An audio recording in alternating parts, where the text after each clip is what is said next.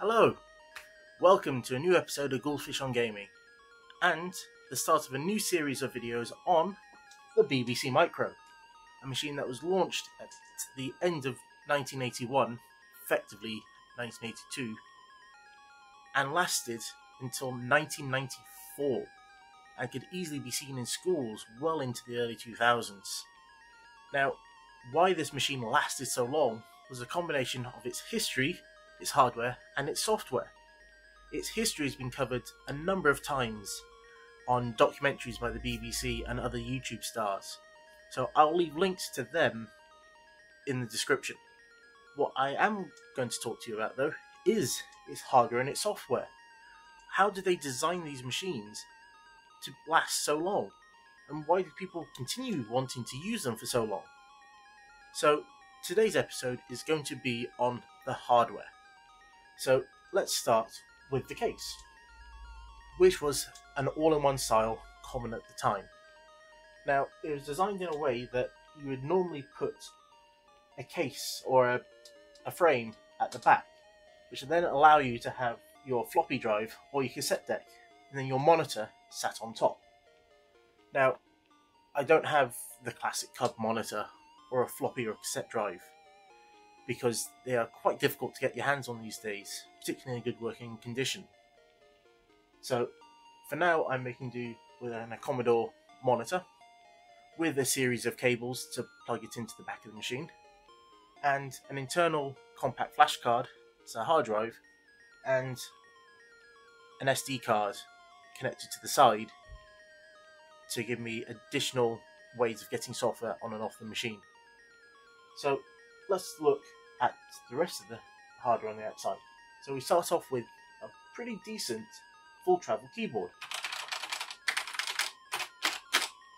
With a really nice sound to it. And you can see it has a set of very bright F keys and cursor keys. Now above that is this plastic strip, which initially you would think is just decorative, but it actually pulls up. And the reason for that is so you could put a bit of card underneath. And games and software would come with specific strips to tell you what the F keys actually did, to make it more obvious, and because the F keys could be anything. Next to that we have the internal speaker. So the only way to get sound out of this machine was through the internal speaker. There was no external connectors. So they actually produced quite a loud sound and gave quite an iconic sound on startup. Under that is this cutaway flap. So if we actually cut that off, took that away, we'd actually find space straight down to the motherboard and an empty ROM socket. So this would allow us to extend the machine without having to open it up every time. We'll have a look at that and the other ROM sockets in more detail when we go deeper inside. Along the front here we have three lights. We have a caps lock, shift lock, and a motor lock, which tells us that the cassette drive is running. We then have ports along the back of the machine for your power and video, and the rest of the ports were actually underneath the machine. And so we have a whole line of ports just underneath this keyboard, all with ribbon connector styles, to make it easier to extend the machine. And the feet on the machine were actually large enough to make sure that the cables could easily get out from underneath. So let's take a deeper look and go inside the machine. So here we are, inside the BBC Micro, a chip-heavy design that allowed the machine to have huge amounts of flexibility. So let's take a tour. And the obvious first stop has to be its CPU, the 6502, a chip that saw a lot of use at this time. The Apple II, the C64, the Atari 2600, and many other machines all use this processor. Most of them use this at 1 MHz, but the BBC was clocked at double that at 2 MHz. This gave it a huge amount of power, and some developers even stated that they thought it was almost impossible to use up all the CPU cycles. This was obviously false, as a number of other developers really did push this machine, but it really shows how powerful this machine was. Coupled with that CPU was either 32 or 16 kilobytes of RAM, depending on the model. Now, the amount of RAM directly influenced every other aspect of this machine, as its RAM was graphics to game loading, disk loading, all systems used this RAM. They clocked it at double the CPU speed, so it was running at 4 MHz. This allowed the CPU and the graphics chips equal amount of time to the RAM. So this brings us on to the graphics processor.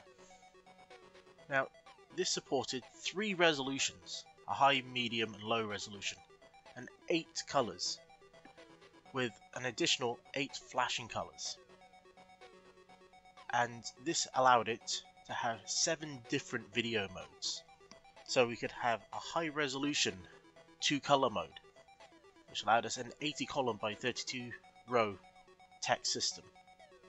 It also gave us a low resolution but high color mode, which was used primarily by games to really push the graphics of the machine. And in between, you had a mid-resolution, mid-number of color mode, which allowed you to do more, but significantly, it used up less RAM than the other 2 modes. High resolution 2 color, low resolution 8 color, both used 20 kilobytes of RAM. This mid-range mode used 10. This meant that you had far more space for the rest of your game. Or you can be clever, like Elite. The top part of the screen is a medium resolution 2-color mode. The bottom part of the screen is a low resolution 4-color mode. Between the two of them, they use only 12.5 kilobytes of RAM, which is significantly less than the other modes with this level of graphics. And this was one of the party pieces of the BBC Micro, that you could change video modes mid-draw.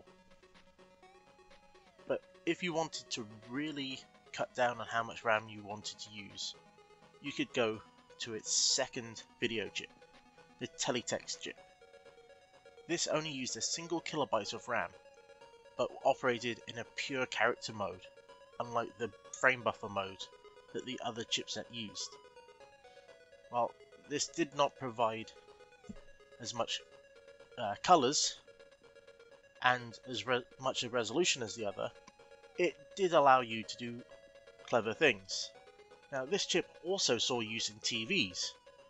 Many people would have used their TV to access CFAX or teletext and access one of the 999 pages that were available of data.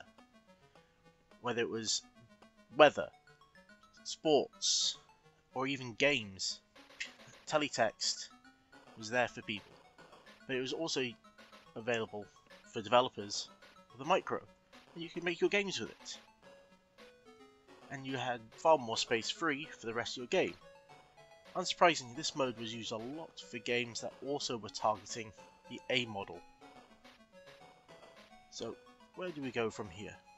The obvious next step is sound. So, we have an off-the-shelf sound processor with 4 channels, 3 square and 1 noise. This chip was also used in other consoles such as the Master System and the Mega Drive, and some PCs like the PC Junior. It also saw a lot of use in arcade machines. The music you've been hearing through this video, underneath me, has been music from the BBC. So I'll shut up for a minute and let you have a listen to it clearer without me. It's time to play Bowling Adventure.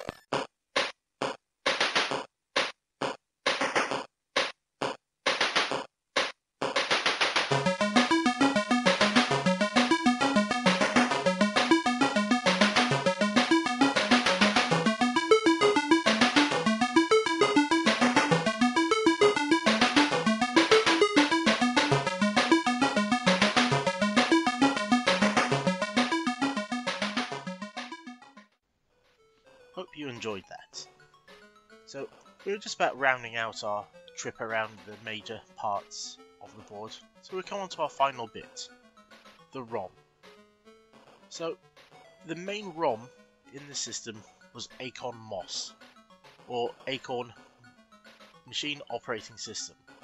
This was almost like the equivalent of BIOS in PC, where they expected people to develop software and libraries to target MOS. And then you could add additional languages on the side, such as BBC Basic, Fortran, etc.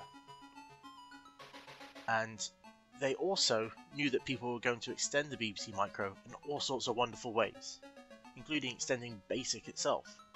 And so they left a number of the ports on this board empty, so you could extend it very easily by just getting ROM chips and plugging them in. They even provided a space as part of the case, that cutout bit, that led straight to one of the ROM sockets underneath, so you could actually add new ROMs without having to open up the machine. Now, with all this in mind, we can now start looking at the ports, as the machine had quite a number of them to also aid its expandability. The first one is actually quite a special port. It was the tube port, and it was used to actually add additional processors or coprocessors to the machine.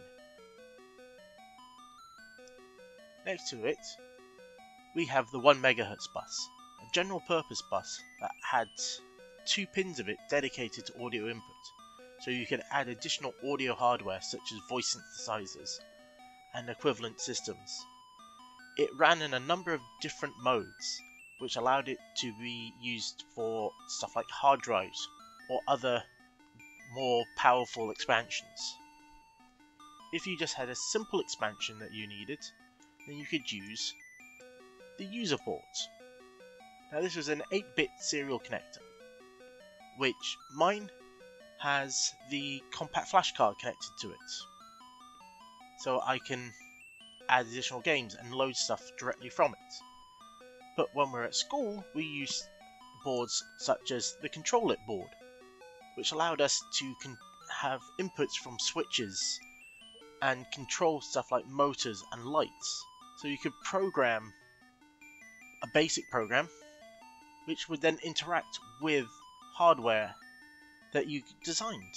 Finally, the last two are the printer and floppy ports. Their names explain exactly what they do. Now we come to the back of the machine, with the first 2 connectors being video. So it had an RGB output that usually went to a cub monitor, but these days you can get an RGB to SCART cable, and that's how I've actually got it plugged up to my monitor. It also had a built-in RF modulator, so you could plug it up to a TV. TVs at the time didn't really like the high resolution modes, they ended up looking very fuzzy, but it was there if you wanted it. Next to it, we had the standard serial connector. We had the tape connector, which allowed you to connect a cassette drive to it to load up software. And finally, we have the analog connector, which was generally used to plug in joysticks. Now, not on this picture because I don't have it, is the EchoNet board, which allowed you to do networking, typically over BNC sort of ring bus style networks, which gave the BBC networking before many other machines at the time. So that is the inside of the BBC Micro. So there we have it, the main hardware of the machine and what it looked like inside. Now, this would give you a great indicator of why the machine was powerful and how you could so easily extend it. But there's another element to why this machine was used for so long and why it did get extended, and that is the user manual. So this manual went into detail on the whole machine, from how to set it up. So you actually have diagrams on how you set the machine up with your cassette drive and your TV. But it also told you how to use BBC Basic. Most of this book is actually a programming book on how to program on the machine, of every single command inside it. This ranges from sample programs to printing text out on screen, getting input from the user, how to do procedures. It would even tell you about changing colours, saving, loading, all the basic keywords.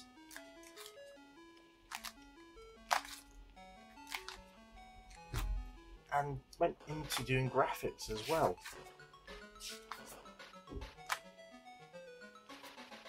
But not only that, it would tell you how to work with the filing system. So this did have a filing system that you could use with the floppy drive, and later on with hard drives. Now, some of these commands were actually greatly extended by additional ROMs that you could put inside. But they would want you to use this machine to its extent. They would tell you how the serial port was connected, the commands you would need to work with these systems. And if you continue through the book towards the back, they would tell you how to expand the system, and would even give you full printouts of the character map, so you knew how to get all the different keys. Graph paper, so you could plot out your graphics that you were wanting to draw. But on top of that, they gave you diagrams of the board, pinouts of all the major connectors. So you knew from just looking at this book how to make a cable to connect to it. You knew from this how the connectors were plugged up to the board and how you would dare to work with them. So this book is massively important to the machine, because this is how everyone would have first started with the machine and would have used it and extended it. So I feel that this is just as important as this. So I've been the Goldfish, and this has been Goldfish on Gaming.